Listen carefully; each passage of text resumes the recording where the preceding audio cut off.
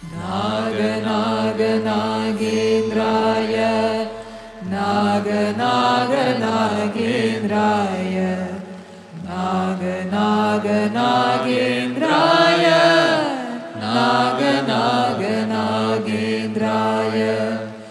So what we are doing with the danda is, we have already worked upon this. It has been brought to a certain state of energy and receptivity. But today, I know we have given you a diagram. So, from Mooladhara, starting on the right side, comes to Manipuraka, from Manipuraka comes to Vishuddhi. What this means is, from Mooladhara we are skipping the Swadhisthana and coming to Manipuraka, and skipping the Anahata and coming to Vishuddhi, and going back the same way on the left side. Lam Ram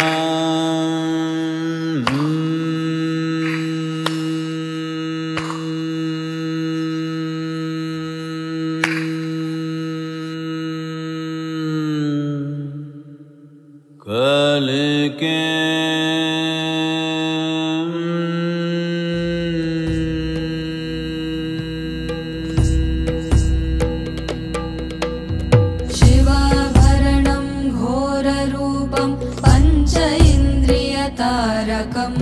शिवाभरणं घोररूपं पंच इन्द्रियतारकं नित्यं जाग्रस्थिते निष्ठं नागनागम् आश्रयेऽहं नित्यं जाग्रस्थिते निष्ठं नागनागम् आश्रयेऽहं नागनागं नागनागं नागनागम् आश्रयेऽहं नागनागं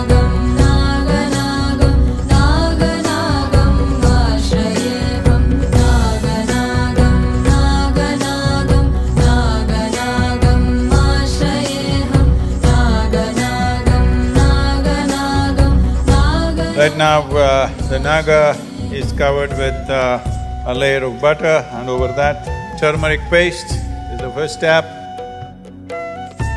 Next one, they will put kumkum, which is red in color, as you know, which is a combination of turmeric and lime. After that, we will put asti, that is ashes from the cremation ground, which has been carefully collected and brought with a certain… looking for a certain quality of that. In yoga, the word Naga and the word Kala are used synonymously. Both mean the same thing, in a way.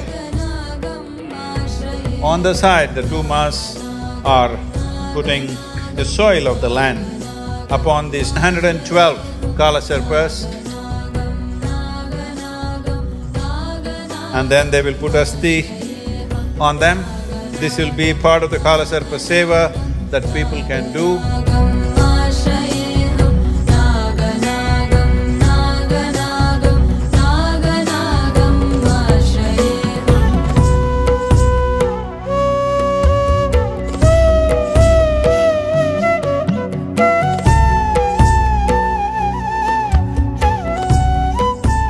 The cobra or the snake represents the aspect of time. What is behind here is the Kala Sarpa. What does Kala Sarpa mean? You have heard of certain snake being called Ananta. Kerala people are here. Ananta Shayana is there. Ananta means eternal. So there is one snake which represents eternity. This is why the Kala Sarpa is in the form of infinite symbol or infinity symbol.